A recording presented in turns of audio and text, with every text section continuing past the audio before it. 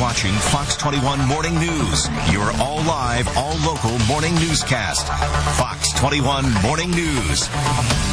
Well, here's some good news for you this morning. Yesterday, a special day for patients at Children's Hospital Colorado at Memorial Hospital Central. That's right. Volunteers with Spirit Halloween hosted the party in the family gathering room for the pediatric units. The party featured costumes, face painting, and, of course, lots of tricks and treats. Of course. How many tricks are there, really? I don't know. I don't like tricky people. Okay. All right. Well, it's part of the company's Spirit of Children program launched back in 2006 to bring fun and funding to hospitals. It's so far raised more than $11 million. All right.